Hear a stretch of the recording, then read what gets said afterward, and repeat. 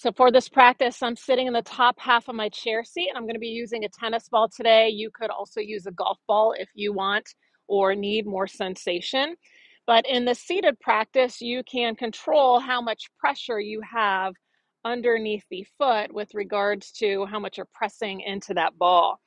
So you're going to start off slowly and just feeling it around along the sides of the foot, beneath the mound of the big toe, underneath the toes, the arch, and the heel. Okay, see if you notice any interesting areas. And it's also an interesting practice to feel the differences between the sides of the body. I first became familiar with this practice when I had a foot injury. I had a stress fracture to the ball of my foot from split stepping, and I found that my foot really wasn't working all the muscles effectively. It was protecting itself, and then I ran into another host of problems with the ankle and the Achilles heel years ago.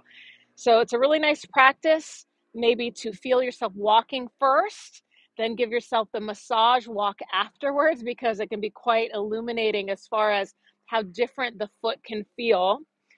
So this is a simple massage, and again, you're pressing in as hard as you'd like.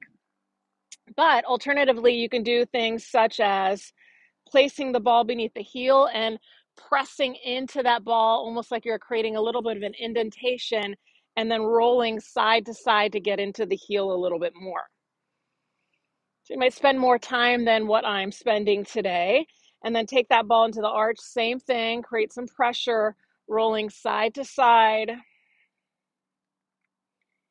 and then coming beneath the ball of the big foot a little bit more, maybe getting into the toes.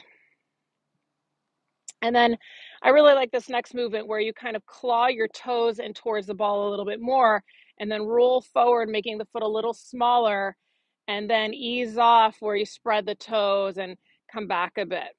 So you're clawing your toes into the ball, you're bringing the heel a little more forward, making the foot smaller, and then you're spreading the toes, widening the foot, rolling back, and maybe let's just try that one more time. Sometimes you can notice how tight the top of your foot and the ankle is as well.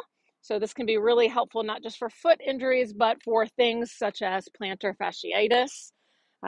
Very common thing for tennis players, of course. So play around with these things. See if it's beneficial to you when you walk around. Does it feel different when you walk? That's quite enlightening, as I said.